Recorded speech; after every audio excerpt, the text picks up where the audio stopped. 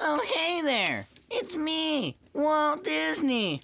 Oh man, I sure do love making cartoons. The only problem is they take forever. Oh man, they take so long. If only there was a faster way. Well, what if I told you there was? What if I told you you were looking at it right now? Oh, Walt, that's impossible, you're saying. You look so fluid and lifelike. Surely someone filmed you with a camera. Rest assured, skeptic viewer, what you're looking at is an animation. I am an animation. How is this possible? What leap in technology led to this cinematic wonderment? Well, shut up and I'll tell you. It's the Puppet Tool! The Puppet Tool is a spanking new tool created by Adobe. Using state-of-the-art vector technology, this cutting-edge tool has brought upon a new age of digital animation. Wowee! How's it work? You just take an image of someone, slap some shit on its arms and legs, and bam! You just fucking animate it. I am Mickey Mouse. I am Mickey Mouse. I'm Mickey Mouse. I'm Mickey Mouse. I'm Mickey. I'm Mickey. I'm Mickey Mouse. Puppet Tool is so great. We're remaking all of our Disney classics with it.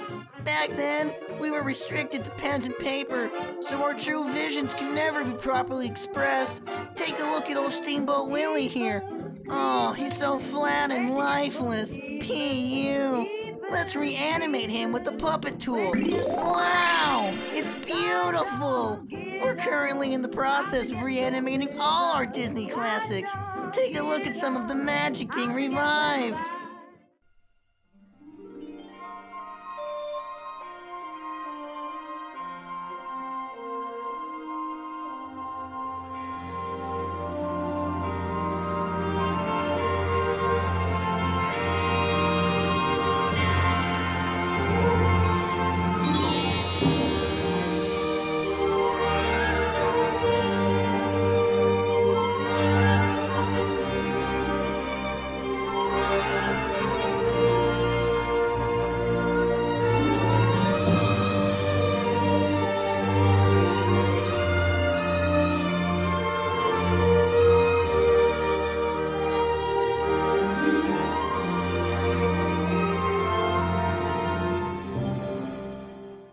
Now, you can turn your animation table into firewood.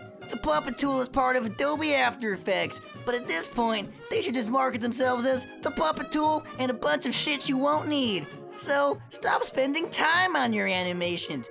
Go out and start using the Puppet Tool today. Whee!